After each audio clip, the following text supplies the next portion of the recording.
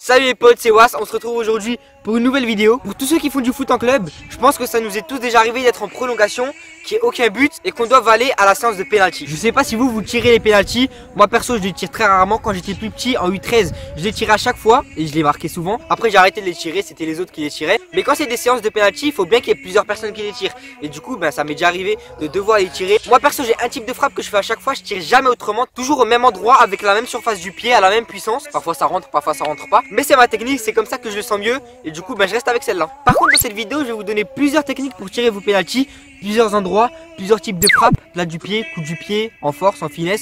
Vous allez voir tout ça et normalement à la fin de cette vidéo vous aurez toutes les cartes en main pour marquer tous vos pénaltys. Donc on commence sans plus attendre avec le premier type de pénalty. C'est parti. Pour ce premier type de pénalty, ça va être un truc assez basique. On va tirer de manière assez puissante et on va croiser notre frappe. Ce type de penalty par exemple il était fait par Zidane. Donc tout le monde savait qu'il allait tirer à cet endroit, mais il la mettait tout le temps quand même. Là vous allez me dire, bah si tout le monde le sait et que le gardien il le sait, pourquoi il l'arrête pas? Et bah en fait c'est tout simple. Le gardien il est au but, il va pas se dire ouais je me décale un peu vers la droite parce que je sais qu'il va tirer ici. Dans ce cas là c'est encore plus simple, Zidane il va tirer de l'autre côté et il y aura encore plus de place. Il peut pas faire comme ça, il doit attendre qu'il tire, même s'il est presque sûr qu'il va tirer à cet endroit. Et du coup bah il attend que Zidane tire, et même s'il plonge du beau côté, Zidane l'a tiré tellement bien, tellement puissante, tellement proche du poteau que c'était vraiment impossible à arrêter. Je vais vous mettre des extraits, vous allez voir que c'est vraiment un truc de malade, il est tiré hyper bien.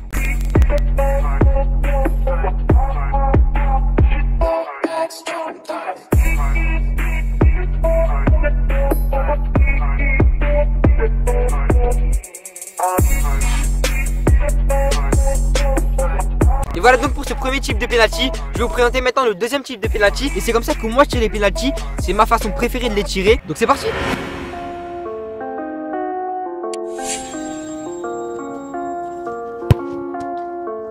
Et donc voilà où je tire mes penalty. Plat du pied, pas hyper puissante, mais le plus important, très bien placé. Il faut pas qu'elle soit trop puissante non plus, parce que dès que vous allez mettre le plat du pied, si vous tirez trop fort, elle va monter et ça sera plus facile pour le gardien de l'arrêter que si elle est à rater.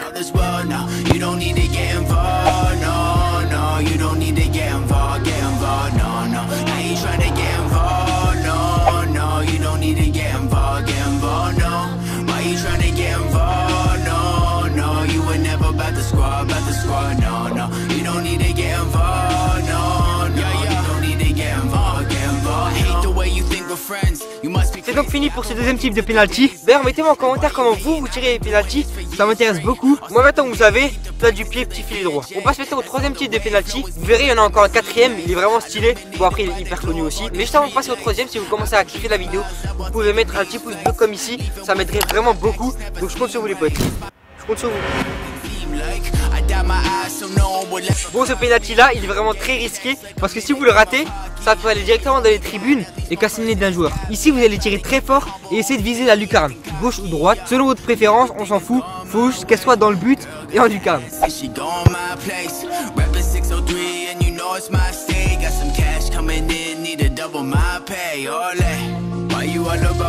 Donc voilà vous l'aurez compris, vous allez tirer vraiment très fort.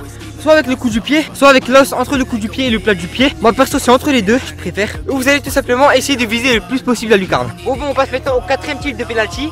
Mais juste avant ça, le mot mystère. Vous allez mettre hashtag penalty dans les commentaires. Je compte sur vous les potes. Tous hashtag penalty dans les commentaires. Et maintenant on peut passer au quatrième penalty. Bon, si je vous dis Zidane, finale de Coupe du Monde 2006, vous me dites Zizou ou Zinedine. Mais non, pas ça.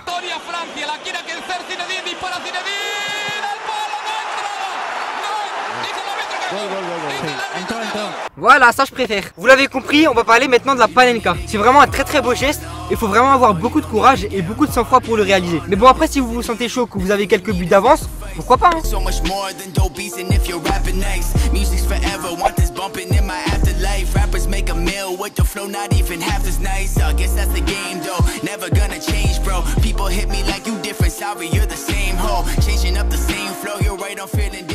Bon, je crois bien que la vidéo est finie. En tout cas j'espère qu'elle vous aura plu. Si elle vous a plu d'ailleurs, vous pouvez me le montrer en mettant un petit pouce bleu. Vous pouvez aussi vous abonner et activer la cloche si vous voulez voir mes autres vidéos. Après c'est vous qui décidez. Bon après si c'était moi je l'aurais fait hein. Bon après vous faites ce que vous voulez hein. Vous faites ce que vous voulez. Moi j'aurais fait. Bref les potes, en tout cas nous on se donne rendez-vous très prochainement. Normalement la semaine prochaine. Et sur ce je vous dis à la fois pro. C'était Was, ciao.